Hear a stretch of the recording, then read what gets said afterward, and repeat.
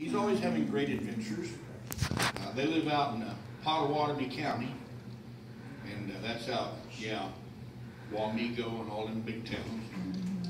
One afternoon, Uncle Scott and his little brother, Uncle Jason, were wandering around Potawatomi County, and they come up with this idea to steal a pig.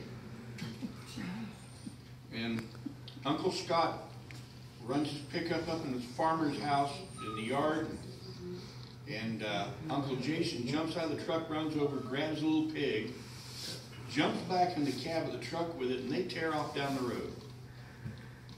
Now, they hadn't gone more than a mile or so, and there's them lights behind them from the Potawatomi County Sheriff's Office. And Uncle Jason looks at Scott, he says, "What are we going to do?" And Uncle Scott says, "Here," he says, "put my hat on him, and you wrap your sweatshirt around him, and in the glove box there's a pair of dark glasses, put them on him."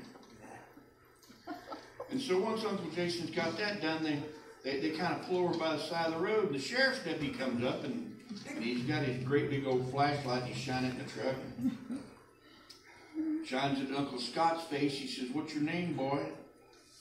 Uncle Scott says, "My name's Scott Fox." Okay. And he shines in the flashlight over in Uncle Jason's face and says, "What's your name, son?" And Uncle Jason says, my name's Jason Fox."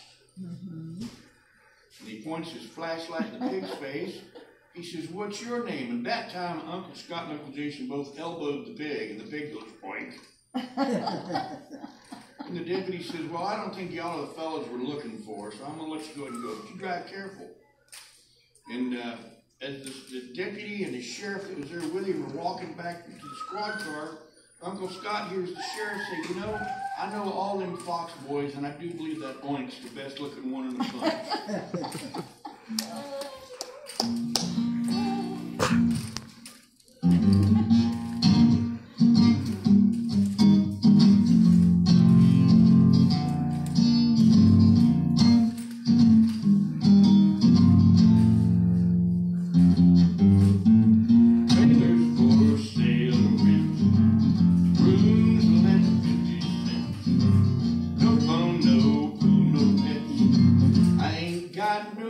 Cigarettes, I bust 2 hours of pushing